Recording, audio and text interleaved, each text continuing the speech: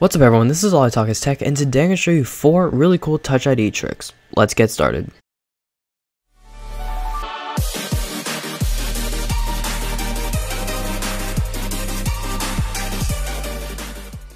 Okay, so all you want to do is go into settings, go into Touch ID, and then type in your password, obviously. So once you're inside of Touch ID, what you want to do is tap on add fingerprint, and then you can actually use 2 fingers as one. So you can set up one fingerprint using both your fingers. So I'm going to use my index and my thumb, and if you do this enough time, it will finish. So you can see that I'm going to delete my only fingerprint, and then you're going to see that if I use my index and my thumb, they will both work even though I have one fingerprint technically set. This next one is if you get your finger a little bit wet and then set up the Touch ID sensor. This is really cool because you can use your finger on Touch ID while it's wet, so this is really good if you get out of the pool or something, but just make sure your finger is not soaking wet. That's obviously not a good idea to put on the sensor because then you might end up destroying it. So I'm going to delete the one I just did before, and I'm only going to show you the wet finger I saved.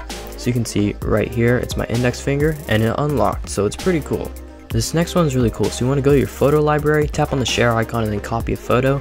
If you go inside of notes and then paste that photo, you can hide a photo. So this is really cool. So you want to tap on the lock icon in your notes, and if you tap on view note, you can use Touch ID to unlock that note, so you can technically have hidden photos. So if you download Instagram++, I do have a video on that. It will be linked down below, but you can use Touch ID if you used Instagram++. So you just turn on that toggle, and then boom, you can use Touch ID to unlock Instagram in case you have any information or pictures in there you don't want people to see. Gonna be about it for today. Thank you so much for watching. I got a bunch of really cool videos coming out, so stay tuned for those. As always, peace.